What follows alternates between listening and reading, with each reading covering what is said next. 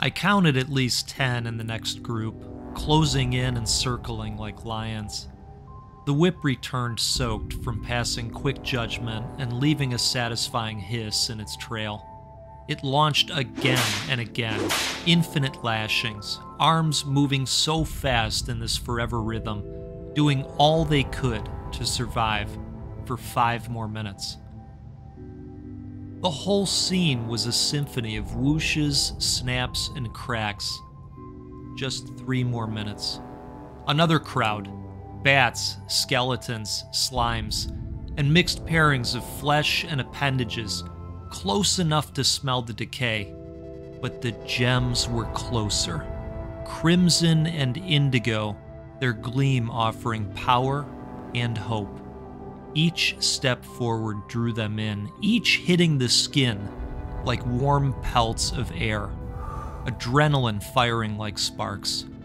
The whip surged with power, lighting the surround in a deep red, the undead only appreciating its ruby glow for the mere moments prior to it stealing their sight forever. And then I felt it, even from far away. The temperature dove down to an indescribable cold. Hands slowing, arms not able to keep up, body shutting down. And I heard his laughter as he floated in, smiling widely, his red cloak glowing in the frosty draft. The scythe was starving and at the ready. Take me!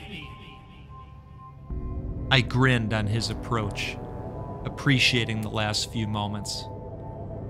30 minutes had passed.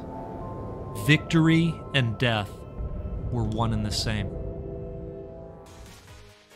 Luca Galante developed and published Vampire Survivors and gifted it to the world in March 2021.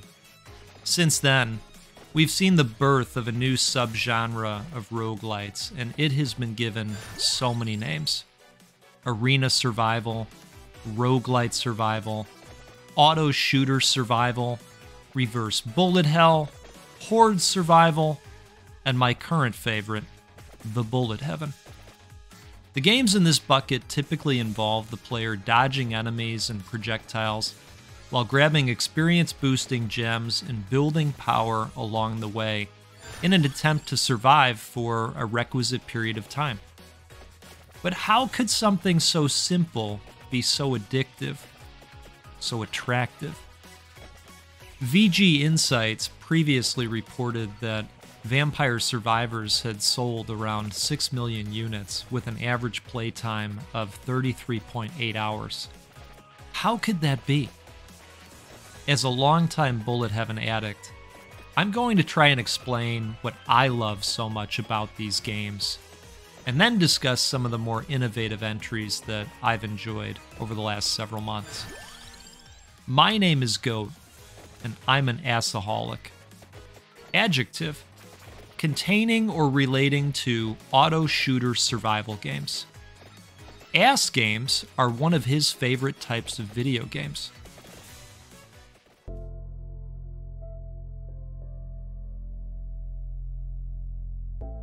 When we climb a mountain, are we to enjoy the grueling journey to the top? Or is it about reaching the apex and the rush of achievement that courses across our brains in that final moment? Can it be both? And what if that mountain was more accessible? What if the mountain had an escalator all the way to the top, and the escalator ride was filled with moments that mattered? Moments that made you feel triumphant. Moments that had you feeling like you were down on the mat, pulling off single-handed push-ups with Stallone in one of the greatest training montages of all time. Let's take a step back for a moment and have a check-in. How do you feel at the end of your workday? Have you been talked at all day? Have you talked at others all day? Have you performed physical labor all day? How do you feel after ingesting 97 articles about ChatGPT, image generation, schools considering the use of AI to teach classes, and the general thoughts you have throughout the day about the unstoppable marching of time that is slowly guiding us towards an inevitable, well, you get it, right? We're tired. And sometimes we want something that doesn't have a long, more complex onboarding experience with 7 different systems that have 13 subsystems, all with their own intricacies that may or may not play off of each other, firing off all kinds of emotions in our must min-max everything lizard brains. Sometimes we're seeking something that we can just get into and play immediately and come away feeling some sense of accomplishment. Let's get back on that very inviting escalator ride now. The simple formula is what makes it so successful. Dodge enemies, melt their faces off, grab experience gems, get powerful, melt even more faces off, feel good, repeat. We are tasked with starting out at level 0, all the way at the bottom of the escalator, and surviving the ride to the apex, gaining more and more superhuman powers along the way. And it just works. Oftentimes, there is no real story. You won't have 17 NPCs, each with their own multi-layered decision tree dialogues to read through and digest. The controls usually involve your left stick and one other button to perform dashes.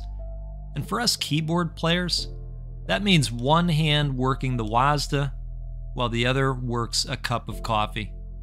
There's very little to tax the brain, and sometimes this is what we're after, especially if you're looking to game and you want something that's light. One Steam group called Bullet Heaven Fandom has a curated list of around 400 games falling into this genre. Frankly, that's too many, and some of them are too similar to Vampire Survivors for my taste. So to help out, I'm going to list off a few of my favorites, bullet heavens that I think brought some innovation to the space.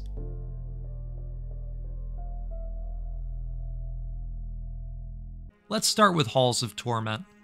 Do you enjoy Diablo?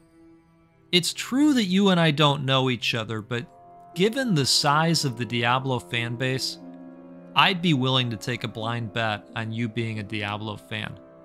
Halls of Torment is going to give you the Diablo vibes with all the hot experience gem collection that will help your swordsman, archer, and cleric rise to the occasion. I'm also a huge fan of the Deep Rock Galactic universe, and if you are too, great news. There's also a Deep Rock Galactic Survivor game coming to us sometime in the near future. As someone that logged about 30 hours into the private beta, I can tell you, it's quite incredible. How about Bullet Heaven with a buddy? Yep. Some of these Bullet Heavens have done a great job of incorporating multiplayer action, and games like Monsters Till Midnight can be an epic romp with a friend. God of Weapons is quite fun and unique as well. It's as though someone combined the uniqueness of Backpack Hero with its interesting inventory management layer with a Bullet Heaven, and it works so well. Seriously, this one packs a bit of a challenge, but it's so much fun. Do you like cats? How about flying cats? Do you miss Star Fox? Are you desperate for more barrel rolls? Are you me? Maybe you're me. Take my word for it. This is Star Fox meets Bullet Heaven, and it's neon and gorgeous, and you should give Whisker Squadron Survival a try.